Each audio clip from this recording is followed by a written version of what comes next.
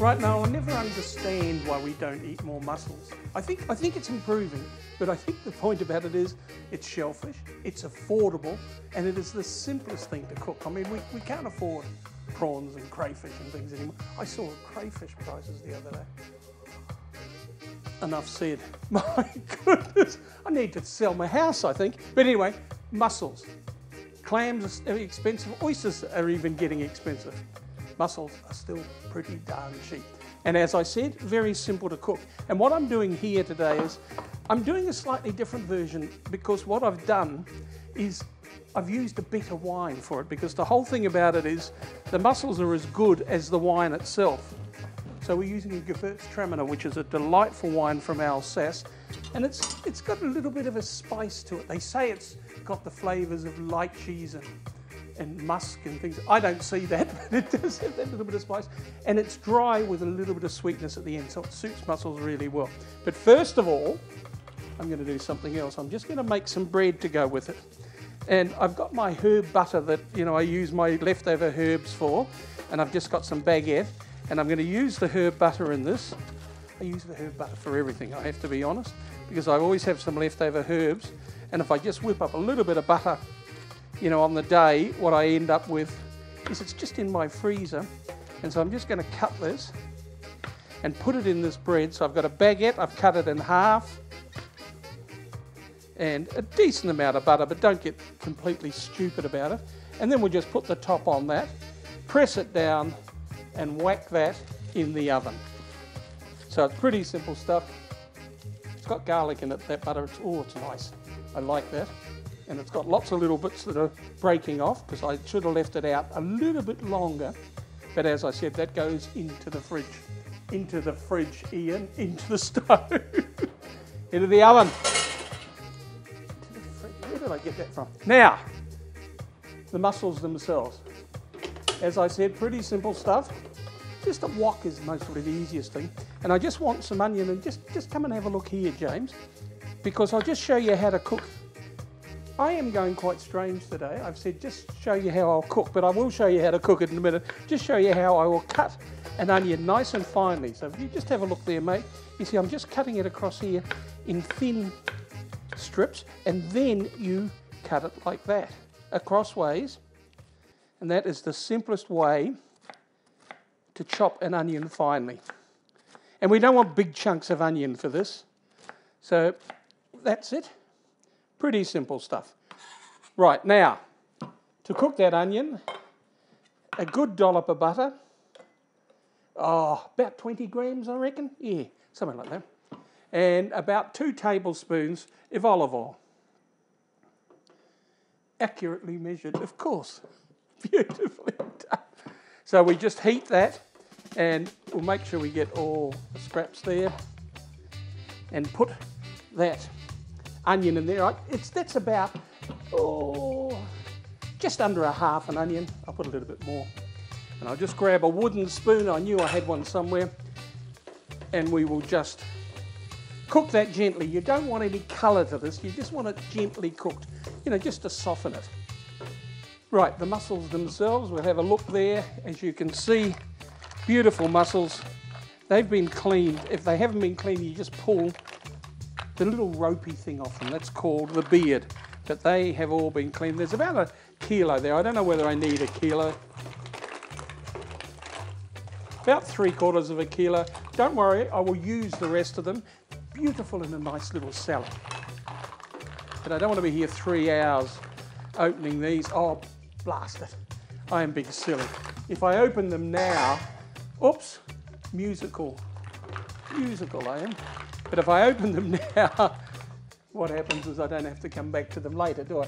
And always put a lid on it. Now, there are 2 ways to do mussels. The French and the Flemish, which is from Belgium, they are the famous mussel people. And what they do is they put them in a big pot with a lid, and they keep tossing it and tossing it and tossing it until they're all open. Now, that's quite a good idea, but my problem with that is there's always some mussels that are overcooked by the time they're all open. So I do it a different way. I just grab a pair of tongs, and I stand here and I pull them out as they open. So I just keep on tossing it around a bit.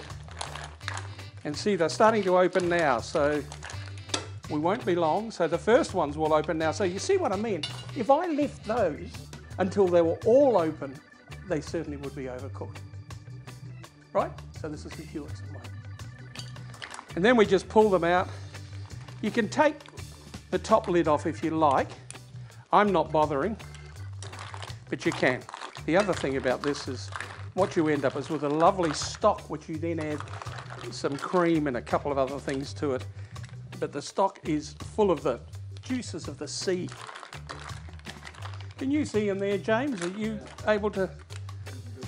Oh, good. So you see my mussels opening there.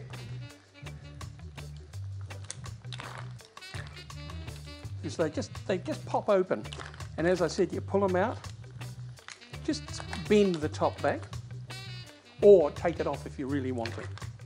Now always remember with mussels, is when you're using them at the beginning, if they're open, you give them a little tap with your finger, and if they don't shut, they're dead, so you get rid of them. And it's pretty much the same way, if they don't open, when you're cooking them, you get rid of them. Well, there's two schools of thought of this. I'm a great believer in, you know, better safe than sorry.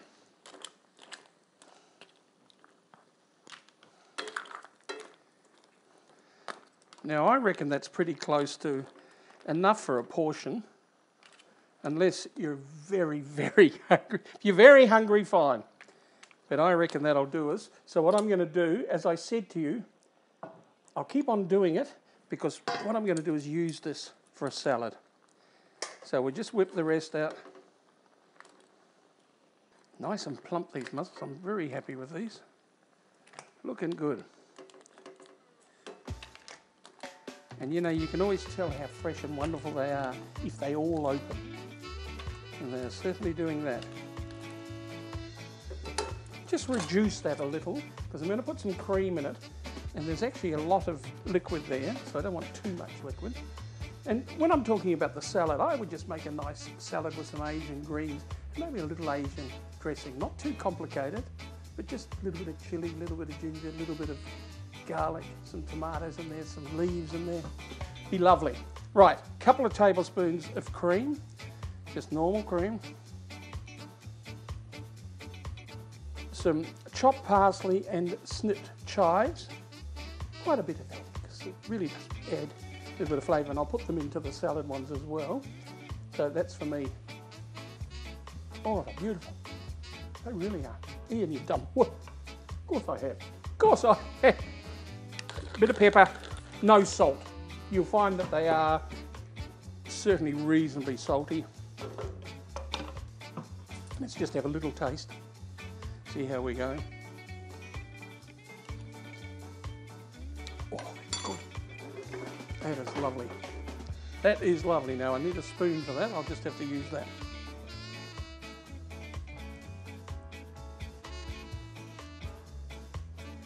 Now, as I said, any leftovers can go on to our salad ones. Just turn that off. Yes, we're looking good. A little bit of more of the herbs over the top, just to give it a bit of bright, fresh flavour. Wipe the plate, and then we will have a look, my dear friend, at our bread, which should be ready. And that butter is melted through there. Just have a look there, James, for me, please, mate. Just see what I mean. See that butter is melting. It's on the top. Lots of herbs to go with the mussels, which got a nice herby flavour. And there we have it. Cheap seafood. You can whip it up in 5 or 10 minutes, and it is absolutely delicious. A bit biased there, but I really do like that dish. I reckon it's a ripper. And the Gewürztraminer that I said I would serve alongside, the most beautiful wine to go with this. Oh, that's good. There we have it.